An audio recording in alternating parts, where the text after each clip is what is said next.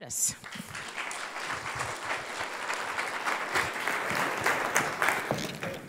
There was a University of Pennsylvania happiness professor, and he was studying a group of students that had categorized themselves as severely depressed. He gave them one happiness-enhancing exercise, and that was every day, at the end of the day, to recall 3 positive things that happened that day. It could be anything. I got out of bed today. I brushed my teeth today. I didn't get eaten by a lion today. I mean, it could be anything. And what they found was that after 15 days of practicing recalling 3 happy things that happened each day, 94% of them recategorized themselves from being severely depressed to only mildly or moderately depressed. One simple activity, recalling 3 positive things, can totally change your life. Last week, before school started, I was speaking for a teacher kickoff, and I knew I was going to be sharing this research, so I was out in the lobby talking to some of the teachers before I went on stage, and I said to one of the teachers, "What are 3 good things about being a teacher?" And this woman looked at me and she said, "June, July, and August."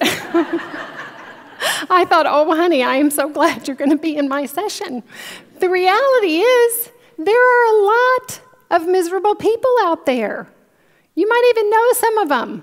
There are some people who are only happy being miserable, and some of them love it so much, they think it's their job to make you miserable too. Yeah, I see by the head bob, yeah. You know, there are certain people that when they show up for work in the morning, it just makes your day. And there are certain people, when they don't show up for work in the morning, it just makes your day. Yeah, those are those miserable people. Yeah. Nobody in this room is going to argue with me that happiness and fun are good for us. Most of us crave more happiness and fun. Look at how many of these speakers today have talked about it. The reason is because it's important to us. How many of you would love to have more fun in your life? Raise your hand. Yeah, more happiness, more laughter. Look around. That was almost everybody in the room, and there's a reason for that. It's that happiness is actually good for us. Medicine can now document that laughter and fun and happiness will lower our blood pressure, increase our endorphins, help our heart function, and actually even ramps up the cancer-fighting T cells in our body just from being happy. Can you imagine if you had to take a pill to get all those benefits? Yeah, you guys have seen the commercials. Side effects may include blurred vision, constipation, dry mouth, hair loss, internal bleeding, skin rash, vomiting, thoughts of suicide, and renal failure. Renal failure? I don't even know where my renal is. I know I would just rather be happy than have it fail.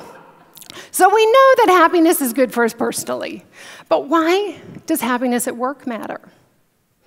Well, for starters, most of us in this room are going to spend 1/3 of our lives at work. That's a significant amount of time. Why wouldn't we want it to be fun and be happy there? But more importantly, why does it matter for business? Why does it matter for a company's bottom line? Well, let me tell you why it matters. Happy employees are 12% more productive. They miss 10 times less work. Happy salespeople have 37% higher sales numbers than their counterparts who are not happy. And this is the one you want to remember. Happy companies, companies with happy employees, outperform the competition by 20% just from being happy. In my keynotes, I build a case for why happiness at work matters. I share the factors that go into creating our happiness, and then I share what your people really want to know, which is 6 strategies for happiness. 40% of our happiness is based on intentional activities, things that we can control, practices, strategies, exercises that make us happier. I share 6 strategies, all backed by science, that are going to help people become happier. What I'm going to share with you in the rest of the time that I have is just a portion of just one of the strategies that I share. And to me, it's the one that kind of affects all of the others. It is that if we want to be happy, we have to see happy. We have to look for the good in every situation. I have been happily married to my haughty husband for 32 years, off and on. That's a story for a whole nother day. Early in our marriage, we actually endured a personal tragedy that was so devastating to both of us that we ended up getting divorced. And while we were divorced, we both went through counseling. And through our counseling, we were able to heal our pain, and we got back together.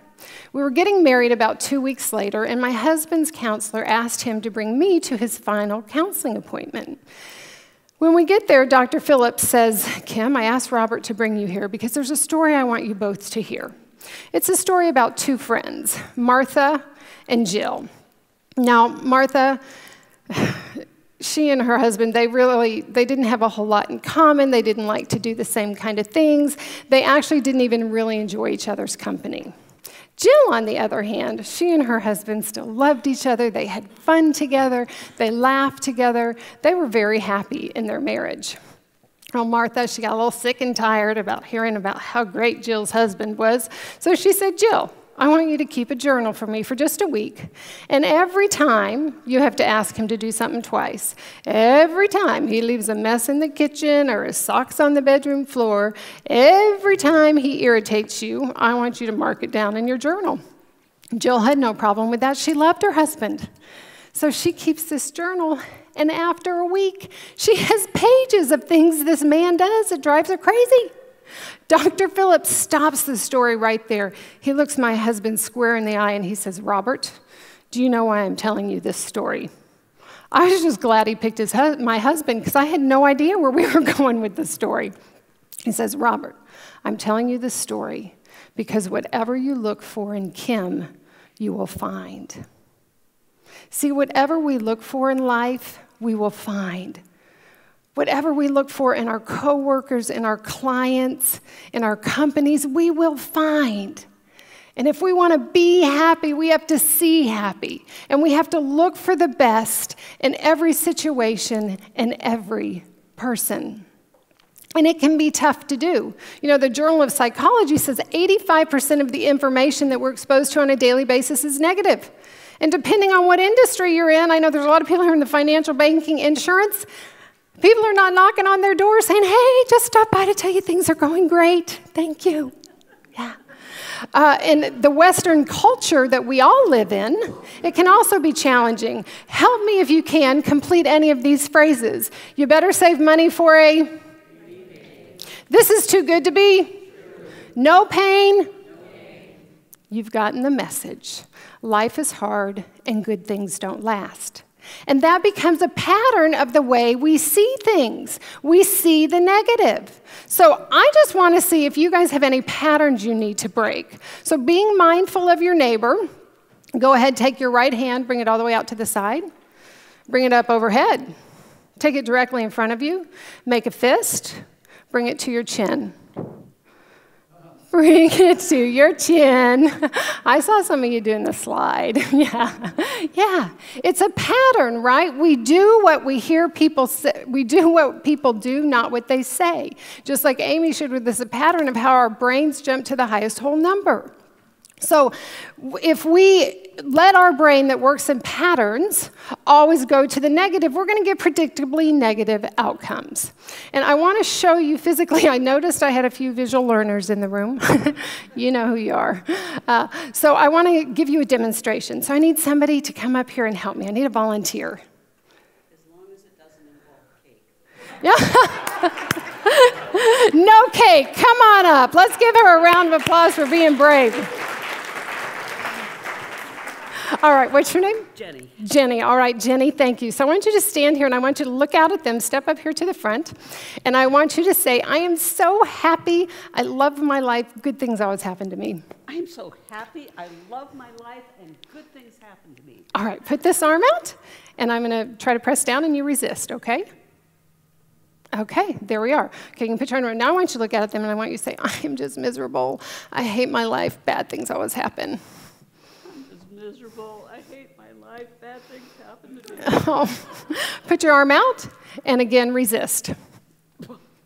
Yeah, That's what negativity does. Now, those were your words too. Let's see what my words do. Jenny, it is just so brave of you in front of your peers, having no idea what's going to be asked of you, that you raised your hand. You only had one qualifier, no cake. And you said yes.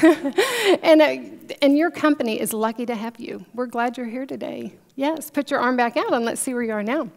Okay, and you're going to try to resist, okay? Yeah. My words, my words. Do you get what that means? It's the words we say to ourselves and the words we say to others. They either tear them down and weaken them, or they build them up and make them stronger and bring them closer to happiness. Now, I never ask anybody on stage without giving them a present.